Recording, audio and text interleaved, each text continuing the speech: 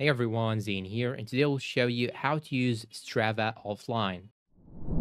Now you want to head over to your Strava application. Right here, you could be using your Apple devices or your Android. This will work either way. And you want to make sure that you have logged in into your account. Inside our dashboard, we will be able to see our statistics right here. And you simply want to click on the Maps button on the bottom left side, just beside the Record button and the Home button. Inside Maps, there will be an option called Create Route. Right here, you can simply just click on the pencil icon. Then you will basically go ahead and create your own route on Strava. Now, unfortunately, the only way that we can go ahead and use this offline is by following the particular route. Now, if you navigate through the record button in the middle right here and click on the start button, you want to make sure that you are following the route that you have created. It will not sync your maps and everything, and it will only sync the route that you have created. So this is the only way to use Strava online.